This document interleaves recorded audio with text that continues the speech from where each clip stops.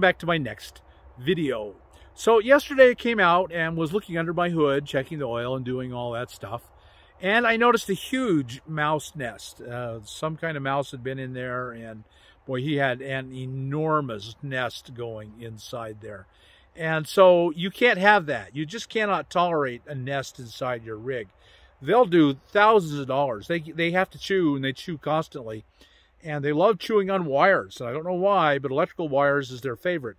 So they'll go in there and they'll just chew and chew and chew on your electrical wire, and they can do thousands. I've known people who went out at the end of when I was a campground host, they'd go out at the end of the season. They were campground hosts in the same campground, and they'd discover the rig wouldn't start. They looked underneath, and all the wiring had been eaten away, and it would cost them a couple of grand to replace the entire wiring harness. It's really, really expensive. And so the risk is very, very high, and the expense is very, very high. So I just have no tolerance for mice in my rig. I just get rid of them. Mostly for me, I've rarely had them under the hood. This is probably one of the only times I can remember having a mouse under the hood. They usually get inside the rig. They want the warmth, they want the food and the water, and they want all of that. Because I have a dog, and there's dog food out, and there's water out all the time. That's what they're after. And so back in the rig, I just use traps, and I use poison. And be careful, boy, you've got to be very, very careful with poison, because if dog gets hold of that poison, he dies. And so that's really, you got to be very careful. But what I have come to use the most, although it's pretty unpleasant, is the glue traps. The glue traps. Put a little peanut butter in the middle of a glue trap, and you're almost certainly going to get the mouse. Of course, the mouse doesn't die. Then the next day when you catch him, you have to kill him yourself, and that's unpleasant. I don't want to kill mice. I don't have any desire. So at any rate, I digress as usual. So I got a mouse in there, and so I get this question a lot. What do I do about mice? And everybody has a solution, but I have my own simple solution. So let me show you my simple solution to the mouse problem. Right here, what I did. So that night I set out my unusual trap, and I caught him, and he was dead. And it's the next day now, and I'm going to show you the dead mouse. And you may not want to see a dead mouse, and if you don't want to see a dead mouse, turn off the video now. I'll show you how I made the trap, and then I'll show you the dead mouse, so that way you can watch the trap, know how you can do it if you want to do it, because this works, and I think it's fairly humane as killing an animal can be. And so let me show you. It's a simple trap. I've described it before, but here you're actually going to see it. So I discovered this trap very early on just by putting water out for Cody. I put water out for Cody in this is a 2-gallon bucket, gallon and a half, 2 gallon, I think. And so to set the trap, it's nothing more than water, a gallon of water in a 2.5 gallon bucket, which is what I carry to give water to Cody at any rate. And then you have to build up some kind of ladder, because they can't climb up there. And so I just happen to have this 2x4, but if in the desert, which is where I usually get most of my mice, is in the desert, I would put out just build up a rock so that they can climb up. They got to be able to get in. And then what I will do, let me walk around, is I put a dab of peanut butter. Peanut butter is the best bait I have found. There's just a little dab. So the mouse climbs to the top and smells the peanut butter. Oh, you can actually see he has been after the peanut butter. I can see claw marks on that peanut butter. Wow.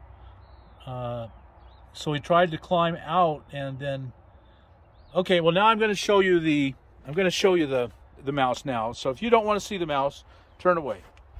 And so this is what I've found, is that I've got a dead mouse in there. He drowned.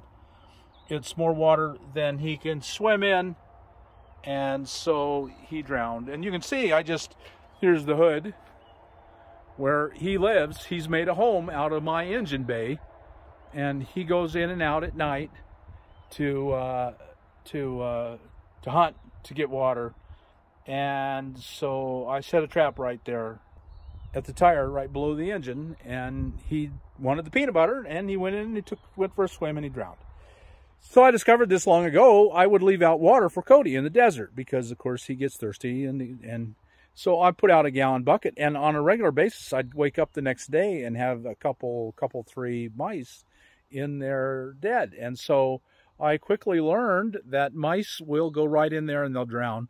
And what a natural, reasonable way to trap and kill mice. They drown, you know, and drowning's no fun, but it's fairly quick. And I just am not going to have mice in my rig. So this works. There are many other ways. I have used nearly all of them. Like I mentioned, glue traps work the best. You put a little gob of peanut butter in the middle of a glue trap, and they'll go in to get it, and then they'll be stuck and they can't get out. They'll put their other foot down to pull themselves up, and then it's stuck, and then they'll put the other 2 feet in, and they're usually laid over on their side, just glued down tight. They just can't. They're not getting out. And then the next day you have to actually kill them and put them out of their misery. That's very important that you do that.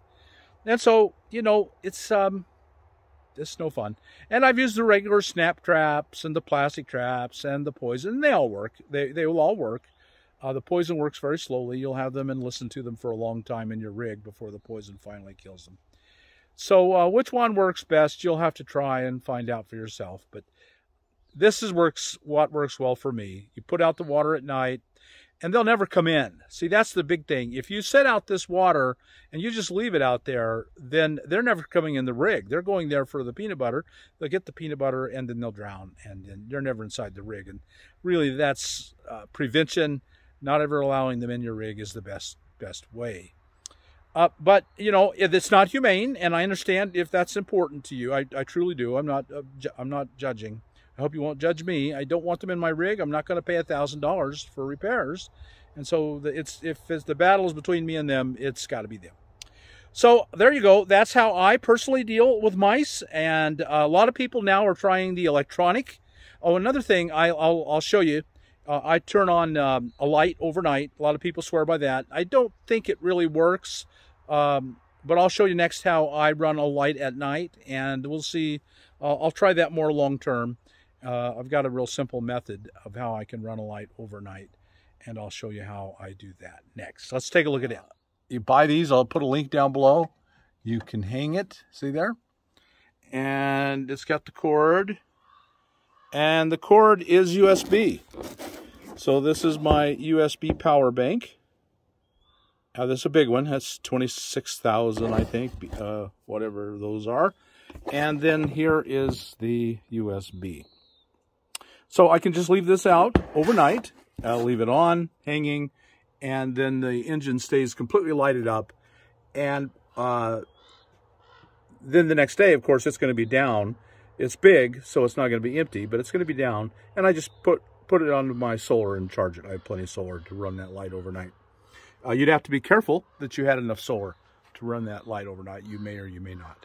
So, but this works for me. I've got plenty of solar, and that's exactly what I do. So I hope that helps.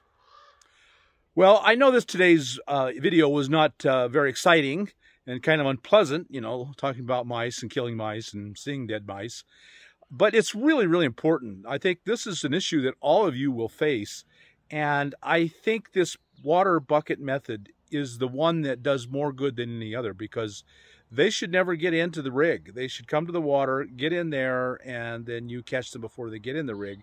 And if they get in the rig, the next day they're going to want water, and so they're probably going to go out and you'll get them then. So I think it's one of the most efficient. It costs you nothing. You're not carrying around traps or poison or sticky traps. If you don't, if it doesn't work, you get them in the rig and they still won't go away. I do recommend the sticky traps. We've talked about that. But they're cheap and they're not dangerous to any of your other animals. Your other animals will be just really, really, really annoyed with it. It's stuck to its nose or whatever, but it's not going to hurt them. So those are really one of the good choices. So I'll stop there. It's just some different ideas for how to deal with mice. I think it's almost inevitable that eventually any nomad will have a mouse in the rig at some time. So I think it's really important that you be ready and you know how to deal with it. Okay, if you got anything out of this video, like us on YouTube, subscribe to the channel, hit that thumbs up button, and we'll talk to you later.